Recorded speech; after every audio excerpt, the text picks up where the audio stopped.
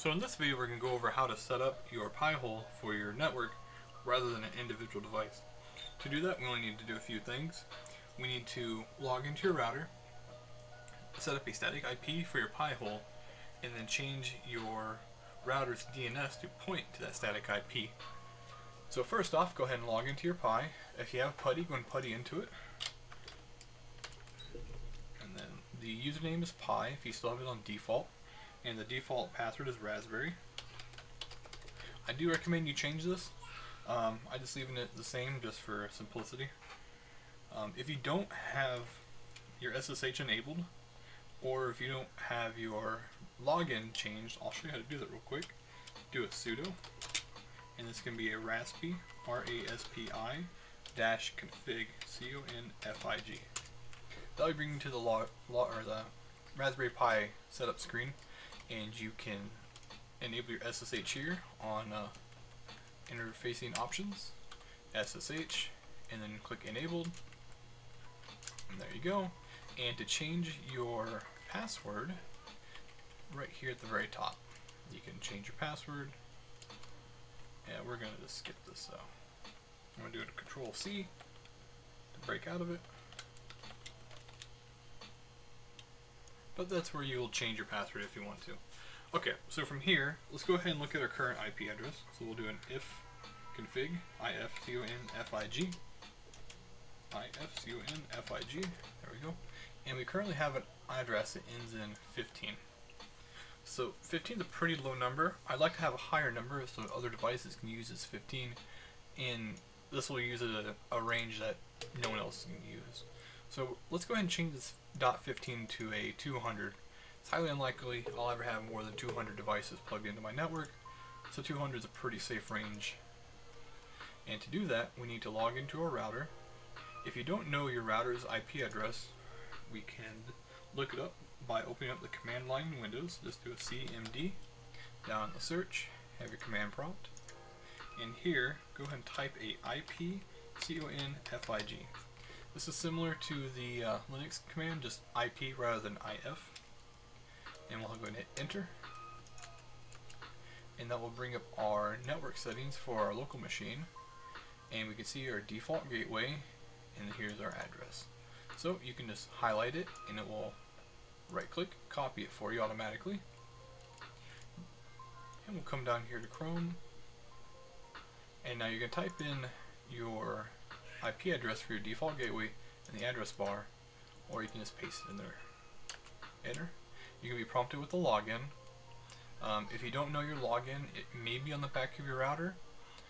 Again, I highly suggest you update this because these are easily guessable if they're just a standard admin or admin 1 through 8. So definitely make sure your passwords are up to date and not the default factory ones. Okay, logging in here. So now I already know where my settings are. You're going to want to look for your LAN setup. I know mine are under advanced, and then setup, then LAN setup. And then what I'm going to want to do is add a reserve address, or what's known as a static IP, one that does not change. So to do that, we're going to click add. This is going to pull in all the devices currently plugged into the machine. And we see Pi-hole right here. And it's currently set to 15. So we'll select it. And now we can tell it what we want the address to be, and we're going to give it a 200. We can change the name if we like, but we'll just leave it as that, and we'll click add. And you see now it has added a reserve address down below, and let's go ahead and click apply. And that should do it. We'll go ahead and come back over to the Pi. And if we do an if-config right now, it's still going to show the 15. We still have that address in our machine. We're going to want to renew or release this and then renew it. Doing so is going to kick us off of our PuTTY session, and I'll show you here. Okay, so we're going to want to do a sudo, then a DHCP cd space -- release, RELEASE, then -- RENEW. So this will first release our IP, and then it's going to try and renew it through the DHCP. And doing that is going to kick us off our session because we no longer have that 15. And as you can see here, you can no longer type. And I will even just give it a second here, and you'll see the pop-up warning saying we've been disconnected.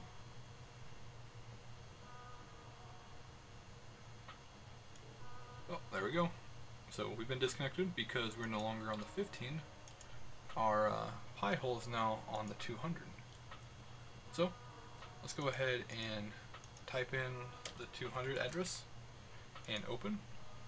And here we go. See, we have a login. So Pi, Raspberry, and now if we do an ifconfig, ifconfig, we now have 200. So we've done half of what we need to do. We've gotten the static IP set up. So no matter what happens, whenever this machine powers down, comes back up, it will always have a 200, as long as the MAC address stays the same and the name of the machine doesn't change. It will always get this 200 here. So now we want to have our router use the Pi hole's address as DNS. So we need to jump back over to our router. Okay, so we'll hop back over, and we know it's going to be in the internet setup, I believe. And here we are, DNS, the name main server. Currently it's set to use my ISP's DNS, and if it can't get that, it's going to default back to these addresses here. So what I'm going to want it to do is I want it to connect to our Pi hole. And that address is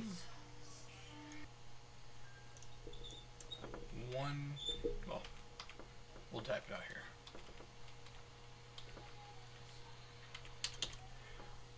Secondary, I like to use, so if something ever happens to our Pi hole and it can't get the primary DNS, it's going to default to secondary. Secondary can't get to the third. So if we can't use the Pi hole, best bet is to use Google's, which is 8.8.8.8. And third, we'll do the same with the 1, 1, 1, 1. And there we go. I'm going to hit apply. It's going to take a second here.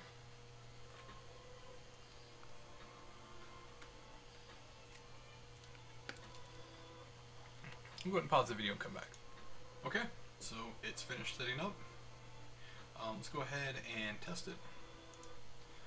Before, in the last video, we went to CNET. Let's see if we have a similar result. Go to CNET.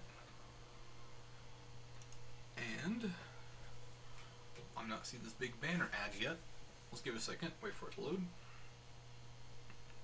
If I remember last time we had a broken link, and the top right would say advertisement. Oh, it looks like it didn't even try to load this time around. Yep, so we scroll down. I'm not seeing any ads other than the basic ads for its own site. So there you go. Pi hole is now set up for the network, and well, even better, let's go ahead and take a look at the Pi hole server itself. So all we got to do is type in the Pi hole's address into the 200, enter, and here we go. So let's go ahead and go to the admin panel. And here is all of the information.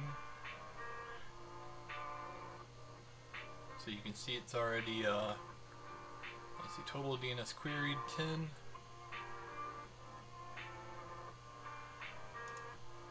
Login information.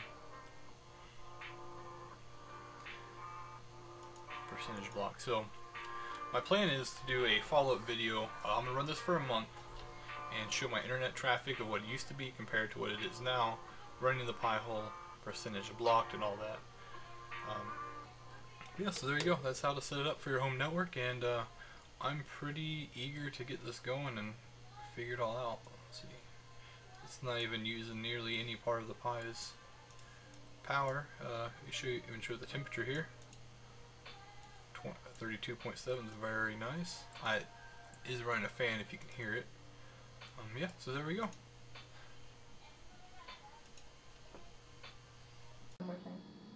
Thank you for watching. Links to any tools can be found down below. Please leave a comment if these steps did or did not help you, or if you'd like to see a video on another topic. Thank you for watching.